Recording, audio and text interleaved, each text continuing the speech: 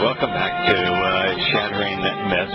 We are, since we're getting feedback here on Facebook about it's not funny to poke fun at Texas, and the town is called Waco, not Wacko. In my defense, I was using wacko as an adjective. The town is Waco, but it is wacko. So wacko is simply being used as an adjective in this case.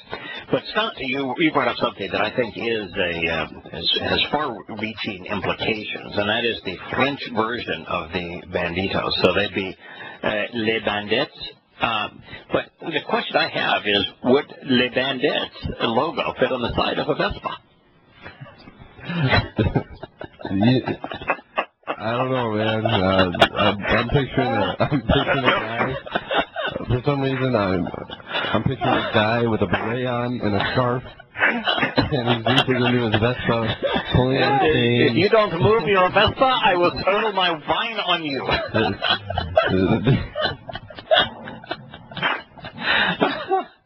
I will shove your Vespa aside. To be fair, Les Bandits. This story could be happening anywhere, and I would. No, this is a story that could only happen in Texas. I beg to differ. True, but if it happened somewhere else, I'd still think this is like the most ridiculous story ever, and I'm amazed by it, and it is the best action movie ever. Yeah. Well, during the last news, I heard a story that to me is even more unbelievable. That was a senator of the United States said that he is running for president. This would be Senator Lindsey Graham. That he's running for president of the United States because of what he sees on television. I'm running for president because of what I see on television. Okay. What is he watching on television? Is that any more ridiculous than I'm running for president because God told me to? Well, I will. Okay. You got me there. I mean, didn't Cruz say that? Isn't that what he said? I'm running for president because God told me to. Oh. Yeah, I'm still getting over the American Sniper, where one of the ads, the idiot says, I'm prepared to answer to my creator for every time I pull the trigger. Good luck with that, pal. Yeah, I want you to see how well that works out with the boss. Hey, Kirk, what do you think here? We've lost it, haven't we? Yep, pretty much. It's a good show so far. I hate to get serious. Texas is a weird place. Yeah, Texas is an extraordinary religious place, both with its affinity for the Baptists. So you've got to be baptized in Texas, and to be a Baptist. And second is you better love football because high school football is right next to Sunday worship service in the Baptist church. Well, people do not ask you in Texas, what religion are you? They say, which church do you go to? Exactly. They do that all through the South. Yeah. And it's only in Texas that they build $30 million football shrines for high schools. Amazing. Isn't that amazing? Yeah, $30 million football shrines to high school. You think there's a reason that people are coming out of Texas with their priorities screwed up? I guess. Huh. Oh, well, it was the birthplace of the Banditos and the Cossacks, so I guess it's got that going for them. I called to compliment you on two things. I'm amazed. You've said some rather brilliant things the last 2 days. Uh-oh. No, I'm serious. I mean, like this morning, I'll give you this morning was first, which almost got overlooked there. I was just sitting there listening, and you said you were describing what Yosha said about the people in where he was praising the Ephesians. Mm-hmm. And he said, and you paraphrased it, of course, but you said, he's basically delighted that they didn't convert to Christianity. Yeah. I've heard hundreds and hundreds of sermons on Revelations in that section, and not one teacher has come up with, he's really delighted they didn't become like the Romans. Yeah, like the Council of Nicaea. The Council of Nicaea is the birth of the religion of Christianity as it's practiced today, and it was wholly and completely Roman in its nature. So it grew right out of the beast that Yahowah was talking about. But one of the things that is important here is to note that I did not come to that conclusion quickly or easily. I was, in my first versions of going through it, I was like everybody else. I simply went to the fellow named as Nicholas and tried to make sense of it, but I couldn't because of the fact that almost nothing is known about him, and Yahowah just does not make comments about people that are not known. I mean, he's a big picture guy. Yeah. Creator of the universe doesn't have time to tell you about the not like you and me. I'm willing to talk about the banditos and the Cossacks. Yahowah's not. Not that interesting. Way below his pay grade, the banditos and Cossacks. And Nicholas would be way below his pay grade too. But Christianity's not. He is absolutely focused on the problems of Christianity because it's big picture. Billions of people have been led astray, and so it wasn't until I began to realize that really all of my analysis of even of Yahowah's statements in the Christian New Testament were prejudiced by my former affinity for the Christian religion, and it took a lot of time and a lot of effort to jettison those things over time, and to have my eyes actually opened once I had distanced myself from the lies, and to say, oh man. And you know where I came to realize it for the first time? Is that I wrote 400 or 500 pages on the beast that is Rome, and how the beast that is Rome became the Roman Catholic Church. And it's the Council of Nicaea plays the pivotal role in all of that, from Constantine to Theodosius, and it's all right there. It's all in the Council of Nicaea, and it's named after the Greek god of victory. So it didn't come easily, it didn't come quickly, but it's there nonetheless. That's probably the first time I heard you kind of allude to it, but I thought today's comment was really profound. I mean, just in a nutshell, that's exactly what he said. Yeah, exactly what he said. He says, I'm glad that you didn't become Christian. And now, Friday night, I'll compliment you another time. Okay. Friday night, you said something I thought was amazing, and Terry and I both sat there and said, did you hear what he said? That's really great. When you were referring to explaining, now we all know the Malak are a military-like construct. It's the command control situation. Right. And we know that because of the term Yahowah used. He used the Shema to describe them. But there's no question on that, and we know that Hasatan was the chief angel. He was a big deal, and he was one of them. So that is the way he lives. That's the way he is, and there's no free will. You have to do exactly what you said, what he's told to do. Therefore, it's very immediate consequence. Right, or immediate consequence, or some kind like of there is in the U.S. military. You can disobey an order in the U.S. military, but there's an immediate consequence. Shot in prison, whatever. Yeah, you don't have the right to do so. No. Now, then you concluded that when he said, I'm going to rise up above and set up my little deal, my kingdom, so to speak, the only thing he can relate to, of course, is the Lord-slave relationship. Yeah, it is. So why would you think, so when you see the Catholic Church, when you see Christianity, when you see people with Lord, I mean, why doesn't it trigger that? That's a Lord is a master-slave relationship. I mean, it is. Yeah. Exactly. What are we thinking? I mean, that's what are we thinking? Yeah, or not thinking. Or not thinking. Yeah. I mean, it's quite profound. Yeah. But in both of those two insights, both of them are right there in the text. I know. They're right there in the text. I mean, it's like everything that you've learned when you start studying the letters that comprise the words and you start thinking about them. It's all right there. I know. Well, like Scott said to me one time, he said, the only time, I said, well, how did it go? And he said, well, that was pretty good. At least you were, that was quite brilliant a couple of times. And I said, what times? And he said, well, when you quoted Yahowah. Well, that's right. That's right. I was very smart at that time.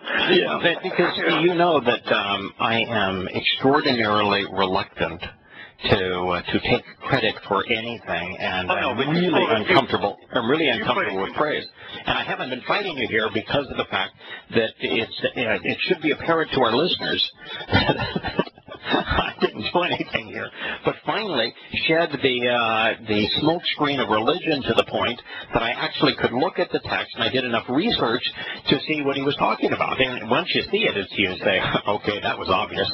Yeah. And so, but you know, I don't want to de-emphasize this, though. But I say, okay, that was obvious. In both cases, command and control, and there's a reason that Yahowah chose Baal, Lord, to describe the adversary Satan. And that's the only natural conclusion of somebody that wants to be above God and that God refers to as adversarial and as a Lord. And when he uses the term Shabbat to define the Malach, all you got to do is make the connections there, and the conclusions are obvious. The same thing is true when Yosha speaks of of Nicolaitan and referencing the people and thought process, the doctrine emanating out of Nicaea. You know, all you got to do is just shed the nonsense and say, okay, big picture. Yeah. What is he talking about? In context, he has been condemning Christianity and Pauline doctrine.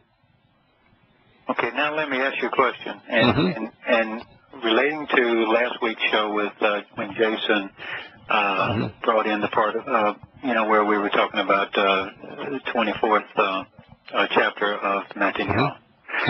And you had quite a discussion about Messiah, and so forth, and there's no definite article, and et cetera, et cetera. Is there any context when you're talking about Yahusha when this title would have been useful? Because Yahusha, and my question is really, let me put it in this context, Yahusha is not only a name, it's a mission statement. It tells you what everything he's about. Yeah, it's also an identity statement. An identity statement. So and a mission statement. So why do you need to refer to him as Messiah? Why not just refer to him as Yahweh? Yeah, I mean, as Yosha, and then you can't mess it up. Then you know, as Yosha, you know from whom he came, and you know why he's here. Right. So with Yosha, there is no way to mess it up. Yeah. There's a reason that Yosha is used as a name 220 times in the Torah, Prophets, and Psalms, and why it's used in the context of the outgrowth and conclusion, the purpose of the covenant and the promised land. For those who may be wondering why we were continuing with Matthew 24 in today's program, that's where we left off on Friday. The reason is because on the Friday evening program, we spent the entire Friday evening program, all 2 hours of it, focused on Matthew 24, particularly in the context as it is derived from 23. And it is for those who went to listen to it, you can go to the blessyahowah.com site, and Richard there on the blessyahowah.com site has all of the programs from the Shabbat show itemized by topic, and you can listen to it there. But it was interesting, I think, Kirk, to set his comments into context and to realize that he was coming out of a wholesale judgment of, criticism of, expose on, condemnation of the religious and political establishment, the scribes and the Pharisees, the scribes being liberal political leaders, and the Pharisees being orthodox and conservative religious leaders. So he was taking the Republicans and Democrats, if you will, of Israel circa 33 CE, and judging both. I mean, this idea that judge not lest you be judged, he was as judgmental as you can be, and pejorative. I mean, he used mean terms. I mean, he called them hypocrites. He called them frauds. He said that they were demonically possessed. They were the children of serpents, demons. So it is interesting for him to show his overt hostility towards political and religious leaders. Of course, it undermines Romans 13, where Paul said that every government was established by God and it's good for you. And here is Yahowah completely condemning every aspect of the government of Israel. And then from there, it focuses on the differentiation between the institutions of man and the family of God, where he says, no, I'm going to leave you to your own institutions. And the starkness of that, if you think about it, he's telling political types and religious types, I'm just going to walk away from you. I'm going to leave you lifeless. I'm going to leave you to yourselves. I'm going to have nothing to do with you. Those circumstances, it's pretty darn hard to justify this idea that all religions are a path to God and that political institutions are good. Or that any. Any. You know, the only country that he cares about is Israel. And he's condemning Israel's politicians and government. Oh, my. Oh, yeah. So and it flows out of that, and it flows out of his comparison of his house, of the temple, of his home on earth, compared with human institutions, and then associates him with the other set-apart manifestation of Yahowah, the set-apart spirit, and the maternal nature of a mother bird trying to protect her children, and yet him saying, but you were unwilling. And then it was from that contrast, the covenant and the Torah's literal representation here on earth, the covenant's representation here on earth, Yahowah's place here on earth. From that comparison between those things and the institutions of man, he says, you know, that the temple representing Yahowah's home and the special place where we get access to the mercy seat and to the Torah and to the covenant, that's going to be torn down. And you know, why isn't it you don't see that being torn down? And while he was physically talking about the Roman destruction of the temple in 70 CE, of course Roman, understand Roman and Roman Catholic, but he was talking about the dismantling of the covenant, of the Torah, of the place that Jerusalem plays and the temple plays, and Yahowah's relationship with his people, being dismantled. And it was all of that he wanted us to understand. And that is what Pauline Christianity sought to accomplish, did accomplish. And what does y'all love more than anything else in the universe? Oh, well, his word, but his family. Yeah, his word and his family, which is his covenant.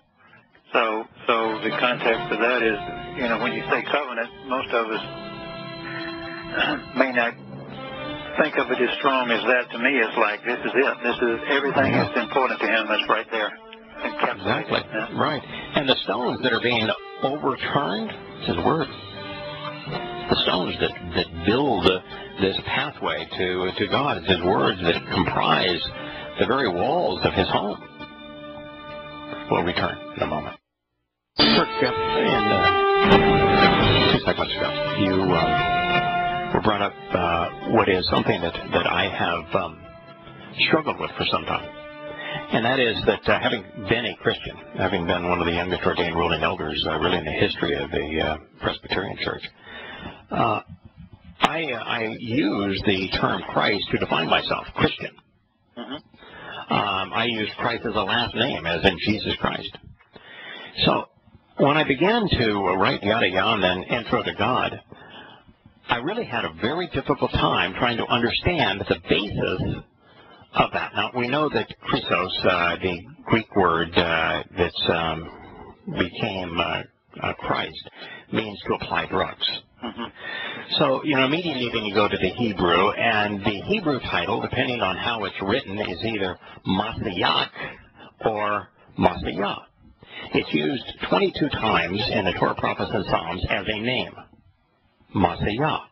Masiah is a compound of Masa, which is the Hebrew word for work, and Yahowah. So it would be the work of Yahowah. And used 22 times as a name. But then I began to study Masiah, and you know what I found? It was never once written as a name, was never even once written as a title. There is no title, Masiah, the Messiah. Not one. And the two times that it's written prophetically, where you say, all right, we can use it because it exists in prophecy. There's only two times. And both times it's used as a adjective. Adjectives modify nouns. And as an adjective, it means set apart and prepared, suited for service. So if Shimon Kephesh, who's been corrupted to Peter,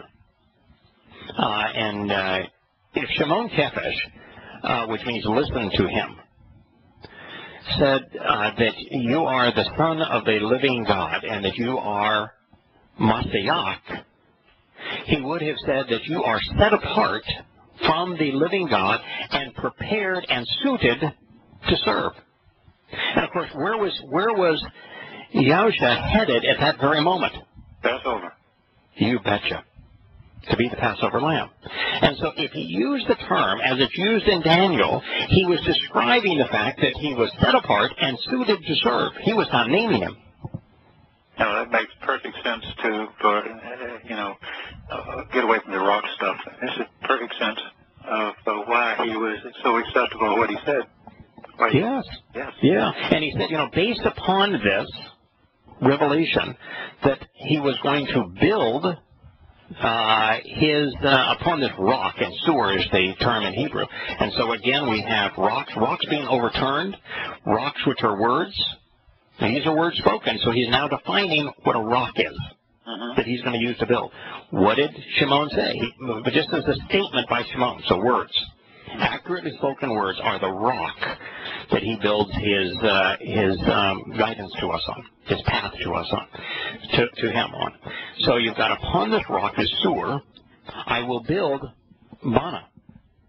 B-N-H. I will build. And then he said his mikra.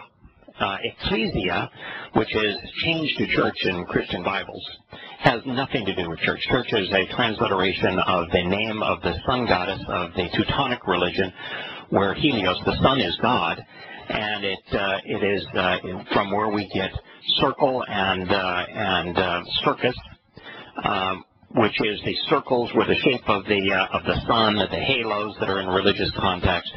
She was a pagan deity. That's church. That was her name, church. He said mikra. And we know that because the only Hebrew word that Yahusha would have spoken that can be translated ecclesia, called out, is mikra, in the plural mikra. And mikra means to call out, to be called out. And just like ecclesia, it means to invite, to summon. And so it's ecclesia is a translation of mikra, and he says, so upon this I'm going to build, B-N-H, my mikra, which are the 7 invitations to meet. So if he was set apart and prepared to fulfill, and to set apart and suited to do what Yahowah needed done, he just described what he was going to do. He's going to fulfill the mikra. He fulfilled the first 4, didn't he? Yes. So it's all laid out there, right there for you, when you understand what it means, set apart and suited to serve. Right. But why don't you just help our listeners understand when he said build? DNA? Yeah, DNA. Yeah. What was he building? Well, he's building this family home of people who are upright and want to have this inheritance. Right. Or then children of the inheritance, if you like. Correct. And the letters spell it out. So children born into the family who enter the home, who are upright in that home, paying attention. Exactly. It's BF is home and family.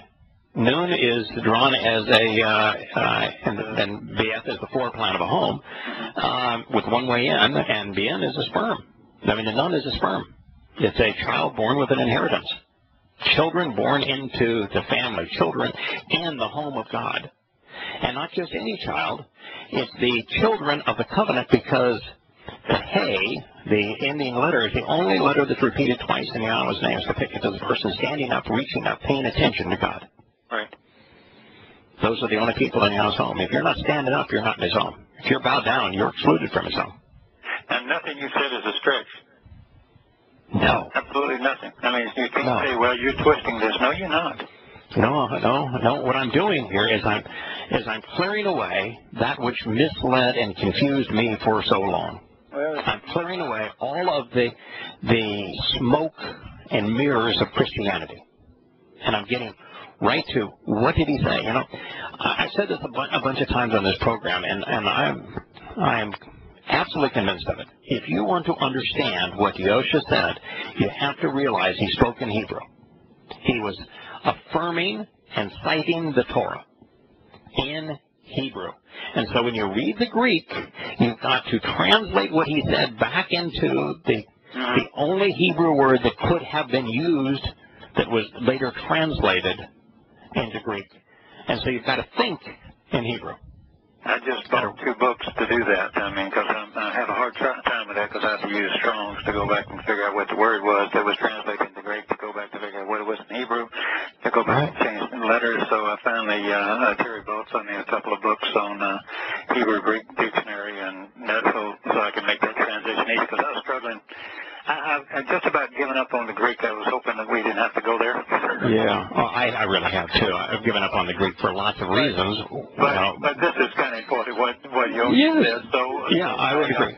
So I'm trying to figure out how to do it quicker without, so I can actually sit here and keep up with you guys, like you and Jason. So, well, you know, I can't do it quickly. Well, it may sound like, we've come up with these insights, and it says, okay, you know, you're rattling these off, but they didn't happen quickly. It happened as a result of 15 years of studying Hebrew. Sure. Of gradually, slowly, word by word, stem by stem, mood by mood, conjunction by conjunction, illustration by illustration, connection by connection, gradually coming to know who Yahowah is, to understand what he's offering us, to see how all of that's conveyed through these letters and words, and then coming to know what the words mean. It was more than a decade of doing that. And then when you do it, then when you're observant, you're able to see, particularly when you consistently try to separate yourself from the fog of religion. But it's hard when you refer to the stuff that's written out in the witness writings to not know, where you have to go back to you have to go from English to the Greek, and the Greek back to the... Oh, I know. Yeah, it's hard. It's hard. Yeah, and the problem there is that if you make too big a deal of the Greek, and a lot of people want to do that, to really analyze the Greek, you can't do that. And that was my tendency, because I really like to get down into the details of what the words mean. But if you do that with the Greek, what you're doing is emphasizing a language that was not used. No. I don't care what men chose to use as a translation of what they think Yahowah said. I care what he said. Yeah. He spoke Hebrew. Right. He didn't speak Greek. And so you've got to cleanse your palate of the Greek thought process, because Greek is a philosophical language. It's a language that was designed specifically to convey the philosophy of the Greeks, which was to essentially say that there were 2 realities. A perfect reality that was of the spirit and was part of their pagan religion, and a inferior version of it, a shadow of it that was of the flesh. And Pauline doctrine is written this way. Right. And so it's just a corrupt tool. And so if you really analyze the Greek, I think you're going in the wrong direction. You can't embrace it. No, and I'm free to do. Right. So what you need to do is to say, all right, here's the Greek translation. What is the word that it was used to translate in Hebrew, and what does the Hebrew word mean? And with Yahowah, it's not all that difficult to do, because Yahowah quoted the Torah, prophets, and Psalms in Hebrew, which has been now translated into Greek hundreds upon hundreds of times. So every time that he translates, and he's not translating, every time that he presents the Torah, prophets, and Psalms in Hebrew, and it's translated into Greek, what do you have to do? You have to go back to the Hebrew. Right. And so since we have the Hebrew, it's very easy to know what each of the words that he is now translated to have been translated in Greek. You can take them back to Hebrew just by looking at the passages he quoted. So if you want to hone your skills to understand what he said in Hebrew, that's what I would start. What I would do is I'd make, if I were you, and I think this is a worthwhile thing to do, I'd make a lexicon of Greek terms for their Hebrew equivalent by beginning by referencing those things that the times that he's actually quoting the Hebrew Torah, prophets, and Psalms, because there you know for certain what he actually said, and you know how the Greek was used to translate what he said. So you can reverse engineer it based upon that. It just takes a little while. Oh, it's going to take a little while, but the rewards for doing that will be extraordinary, because his comments on the Torah, prophets, and Psalms and the covenant are brilliant. We'll be back. Well, understanding that Yahowah is set apart and prepared to serve in the building of his family through the invitations to be called out and meet the 7 mikre, and fulfilling immediately thereafter the first 4. All of that makes great sense. That was the stone upon which Yahowah was going to build his family through the fulfillment of the Moed Mikre. In fact, the first 4 mikre provide all 5 benefits of the covenant. So there's a direct tie there.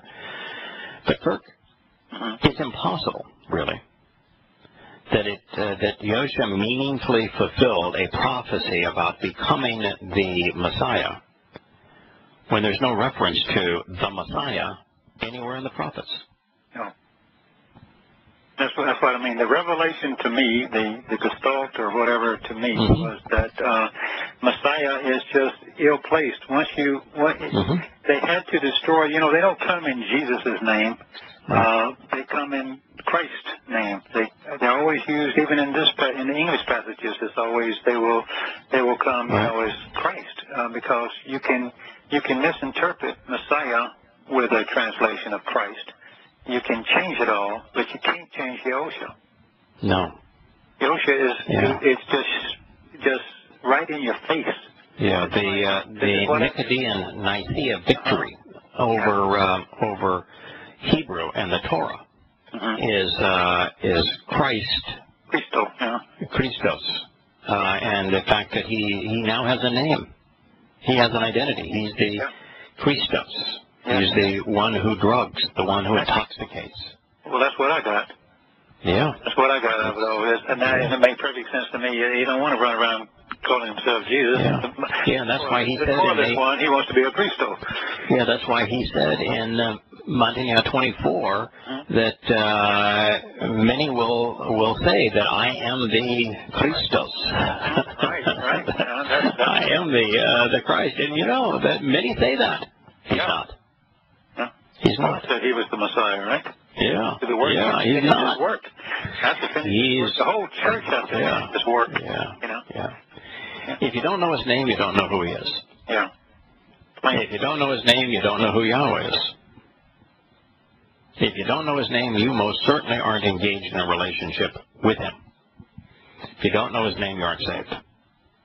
And, I know a lot of people that have a conniption fit. Okay, you think that all of this is based on a name, but God has many names, and he knows who I'm talking about. No, he has one name. That's one name, and it tells his story. You're right. And if you don't know his name, you do not know him. Yeah, because you don't know his story. All right. Yeah, he was really clear about his name. He has only one name that he wants to be known by, Yahowah. Not two names, not Yahowah and Yosha. No. And so that means that Yosha is a designation of Yahowah's renown. It's a designation of Yahowah's purpose. It's a designation of Yosha's mission. It has nothing to do with the name. It's a mission statement. It's an identity designation. Let me go one step further. You started this out with him talking about destroying the temple. No stone unturned. Inside the temple, of course, is the Ark of the Covenant. Yep. When you look up the word Ark of the Covenant, Ark, the word, I know you know this, but it's Aleph Rosh Vav Nun.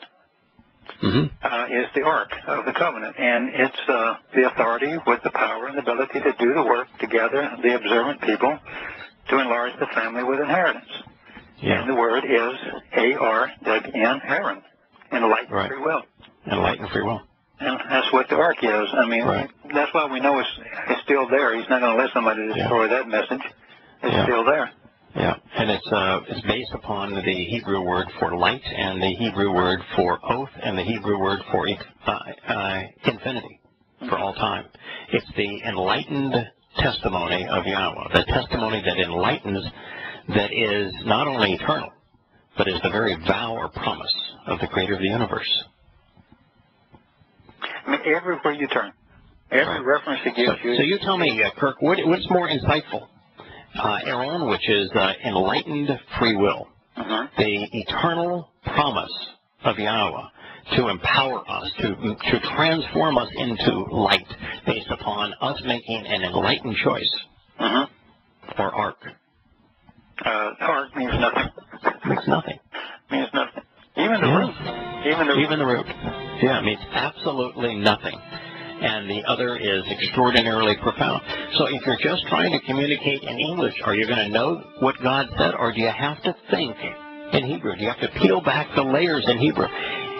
Is there a reason, my friend, that in his longest public statement, Yosha began it by saying not a single yod or a tittle, not a single letter or stroke of a letter, the Torah will ever be annulled.